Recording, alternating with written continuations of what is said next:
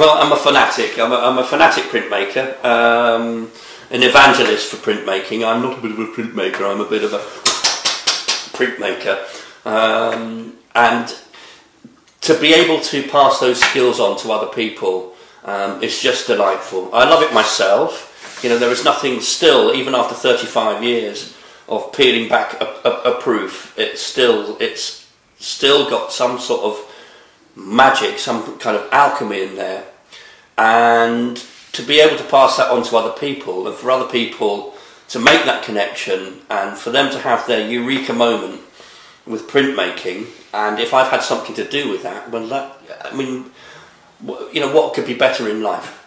What could be, you know, more fulfilling? So Chris contacted me. He was looking for other people, you know, skilled artisans in the area. Bookbinding's got obviously very connected with printmaking. You know, obviously you can print the illustrations for your book, and then you've got to sew it all up and create a book at the end of it. So I think that he thought that the two disciplines were sat together very well. We got on very well. He's a lovely guy, and so yeah, he invited me to come and teach some workshops at Black Pig. The workshop's really well equipped. It's got everything that I need. So we discussed it before I started teaching there, what equipment I would require, and he made sure that it was there. I bring the bookbinding tools, but he has the presses and the workbenches and space for paper and cutting paper, and you know, all the big equipment that I can't carry myself. He's very accommodating, very helpful. I sit on my own at home with the radio and sometimes the dog, and so it is lovely to get out and talk to other people, and once you've got them enthused about bookbinding, you can bore each other rigid about bookbinding techniques, and yeah, it's really nice to get out with people who are enthusiastic, and people come away, it's very satisfying to come away with a complete book. Well, what we're trying to do is the problem with higher education is that people are leaving college with a 50 grand debt and not being able to make an etching. Yeah, so we're just trying to redress that balance towards vocational skills, but in a kind of a community context whereby you've got professional printmaking artists working next to people who are just doing it for a hobby. And that kind of professional practice rubs off, and so it means that everybody, no matter what they want to do with what they've got, they leave with professional practice, that even if they've just got a wooden spoon on the kitchen table, what they produce looks professional. The ethos of Black Pig is professional practice from beginning to end, whether you're starting out or whether you're a very practiced and professional artist. And also, you see, it is here for people to edition prints as well, you know. But we've got all of these books here. It's a space that encourages people to hang around, have a drink and have a talk, and it's just a kind of it's a place with a great community atmosphere for people to meet and discuss ideas, as well as make great work. I've always loved art, and I was in America for 7 years at college, and I was doing it there, and then I came back here, and I haven't done it for so long, because what I do is I play music, and I wanted to take it up again, so I found this course online, and I just had no idea that a little pod like this, with everything you need, existed in Frome. And I'm only about 10 minutes outside of Frome, so it just sort of works. I'm Virginia Brooke. I came here to Frome a couple of years ago from Scotland, and this is because I love woodwork. I've done a little bit of woodwork in the past. This is an interesting new way of working with wood, basically. That's really all it is.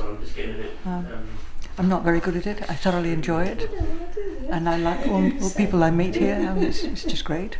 I've just come to really enjoy doing wood engraving. I used to do wood engraving quite a few years ago, and I just found out that there was a class locally, which I was thrilled about really, so I could take it up again.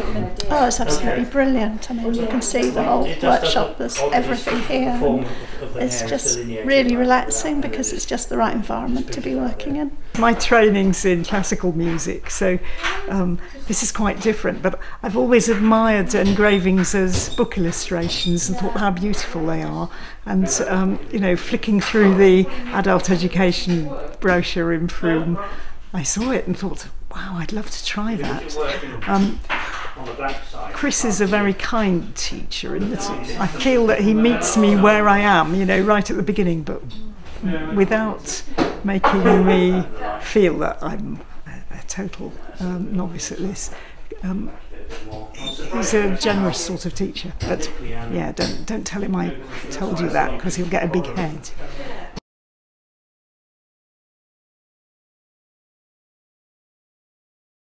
You get people that haven't been coming as long as others. Some have been coming for quite a long time. I've been coming for over a year. And some of the others haven't been coming quite so long, and if Chris is busy, then it's quite nice that people do feel they can just say, you know, how do I do this, or can you help me with that? If you can't, you just say, no, I can't. You'll have to wait and ask Chris. But it is quite nice that we all help each other out if we can. And of course we're all doing different things, so we can all, you know, somebody might be doing different marks and you say, well, how do you do that mark? Can you show me on yours while you're doing it? And it works out very well.